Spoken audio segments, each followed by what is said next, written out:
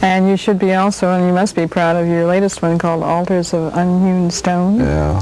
Well, that's a bunch of my essays that I had put together. And I liked in the introduction how you said, and I remember, let me just check my notes, that you wrote 11 originated out of irritation, 3 out of joy, 4 for your own clarification.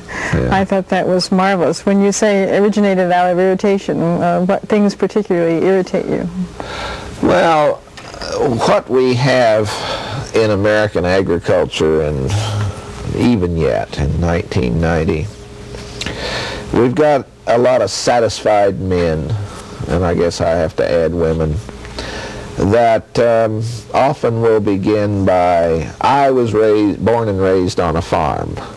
You'll hear it in a panel, or you'll hear it somewhere in public. That's supposed to be validation that they can speak ex cathedra about. I just heard it 2 days ago down at William and Mary from a high USDA official, and the satisfaction. Look, the Palouse has lost some years 200 tons of soil per acre. Western Iowa, 18 tons of soil just heading toward New Orleans and the Gulf. We've lost our rural schools, our rural churches, rural baseball. We've lost a way of life.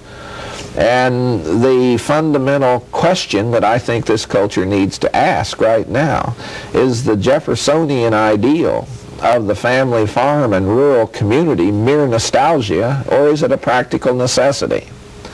And we have people that work for the USDA that say they're not interested in saving agriculture. What they want is a food-producing system. And they'd be delighted to have biomass parked outside of cities that could be beat up and squeezed and turned into pills or something that we would just eat, you know, or in other words, it's energy and nutrition, but the cultural part of it's gone.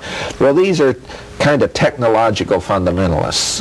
They're kind of like the religious fundamentalists, and fundamentalism takes over where thought leaves off, it seems to me. So what I think we have to beat back in the culture is this whole notion of fundamentalism, or this whole action of it. So how can a nation stand by and watch the demise of these rural communities and this displacement of people? Marx had talked about rural idiocy. Well, now we have more urban idiocy as a problem than rural idiocy was ever a problem. The idiocy of rural life, he called it. Well, so I also am enough of a rural chauvinist to believe that kids that have been raised in shopping malls and Little League that have not really learned the lessons of democracy, how things got to be the way they were, and then we're practitioners in it. I don't believe that they're going to have what it takes to meet the challenges. And so my irritation is with this sort of cultural crisis that's come, which is a threat to our country. You see it stretching far beyond just the question of agriculture. Well, yes, but look, I mean, the thing about food is that it's unimportant to people until they go without it. Yes.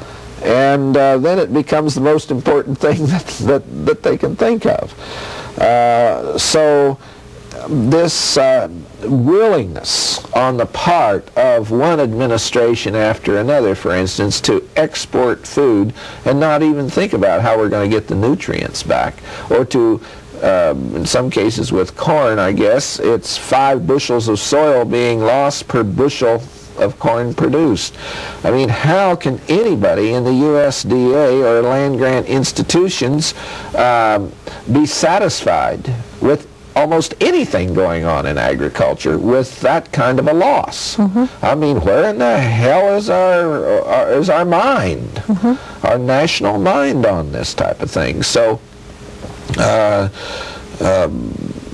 my irritation that shows up in those, the ratio of irritation to delight is highly on the side of irritation in that reading. And yet in that same book you wrote, and I quote, that the USDA has the greatest potential of any institution for defining the vision of a sustainable agriculture. Right. And do you still believe that? Are you still hopeful? That well, not the vision, the mission of a sustainable agriculture. I'm hopeful, but I'm not optimistic. And I think part of it has to do with the scale. You know, that